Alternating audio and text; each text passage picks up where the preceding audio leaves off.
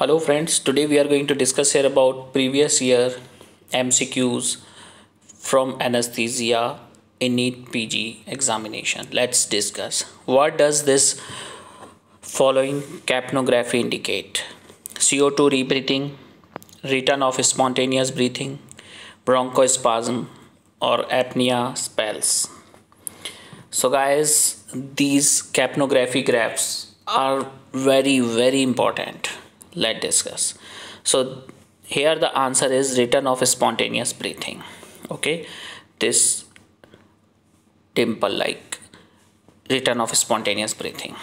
If shark fin is for bronchospasm, okay, and if this image shows like in this is malignant hyperthermia graph, okay, such, and if this graph shows this way, then esophageal intubation it indicates. So capnography graphs are very important. See all graphs before your exam. Pin index system is a safety feature adopted in an anesthesia machine to prevent incorrect attachment to anesthesia machine, incorrect attachment to anesthesia face mask, incorrect inhalation agent delivery, and incorrect gas cylinder attachment. So the best answer here is incorrect gas cylinder attachment.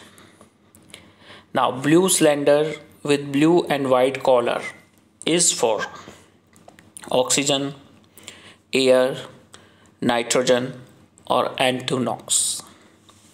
So guys, for oxygen is black body and white shoulder.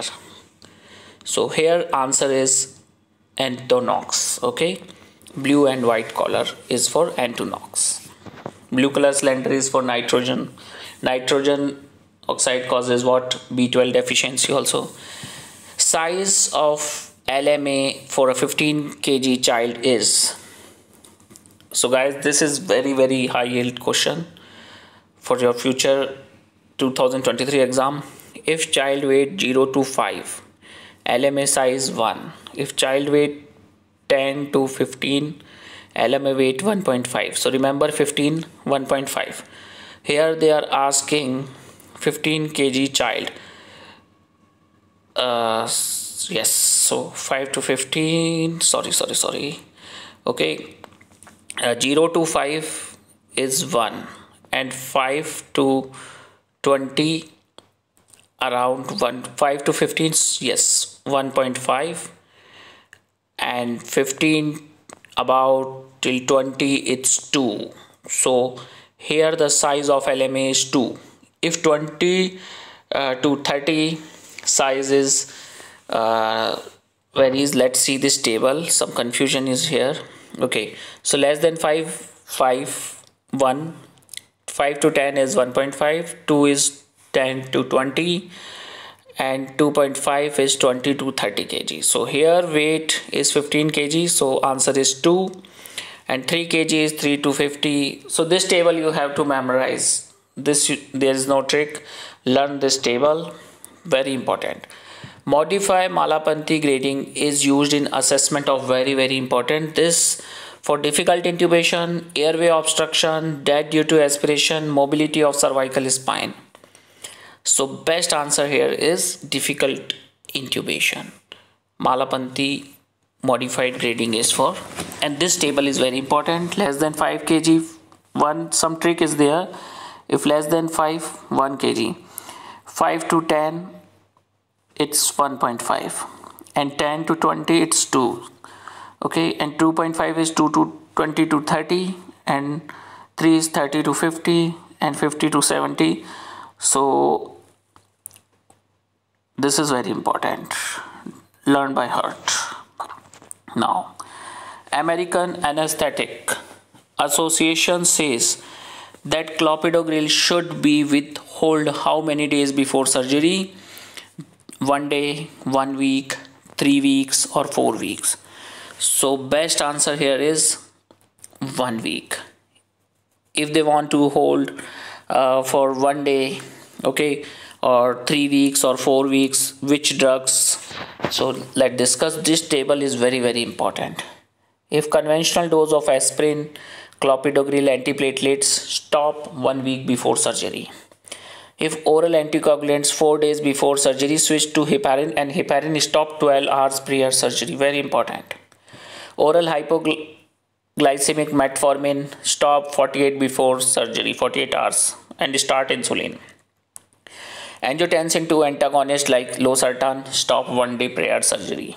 Lithium 48 hours to 72 hours before surgery, 2 to 3 days before surgery. MAO inhibitor 3 weeks before surgery. Anti-anginal except aspirin, you can continue at the day of surgery. Anti-epileptics continue. Antihypertensive you have to continue, but except angiotensin 2 receptor antagonist. Levodopa, digitalis, tricyclic antidepressants you have to continue. Low dose aspirin you can continue. So antiplatelet drug like clopidogrel and conventional dose of aspirin should be stopped 7 days prior surgery, but low dose aspirin can be continued till day of surgery. So this table is very important, learn by heart, okay? And this one is very important. Again, star mark, okay? Do revision of this table every day, then you learn how to answer. Now, which of the following is a weak skeletal muscle relaxant? Atracurium, rocuronium, suxamethonium, rapacuronium. Answer is suxamethonium is a weak skeletal muscle relaxant. Now, malignant hyperthermia is associated with all of the following except succinylcholine, dantrolene, halothane, methoxyflurane. So which one is the best answer here? Guys, dantrolene is the answer. Why? Because dantrolene is a drug of choice in malignant hyperthermia, and they are asking which drug not causes malignant hyperthermia. So answer is clear, dantrolene. Now, ketamine is contraindicated in asthmatic status, obstetric hemorrhage, glaucoma or shock. So ketamine is contraindicated in glaucoma because ketamine act like bronchodilator. So safe in status asthmaticus. Obstetric hemorrhage, what happens in hemorrhage? There is hypovolemia and hypotension, so this helps it to retain blood pressure. Shock, also hypovolemia and low BP, so in shock ketamine is very much helpful. So about ketamine, gold standard, so many times they like to ask MCQ from ketamine. Let's discuss. Induction agent of choice for asthma and shock is ketamine. Constrictive pericarditis, cardiac tamponade, ketamine causes tachycardia, increased cardiac output in these conditions. Left to right shunt like tetralogy of Fallot, ketamine causing hypertension, increase afterload, thereby decrease the right to left shunt fraction. Can be used as a sole agent in minor procedures. Since pharyngeal and laryngeal reflexes are preserved, where ketamine used preferred agent in patient with full stomach. Contraindication of ketamine is when there is increase in intracranial tension, intraocular pressure like glaucoma. It is avoided in head injury, intracranial space occupying lesion, eye.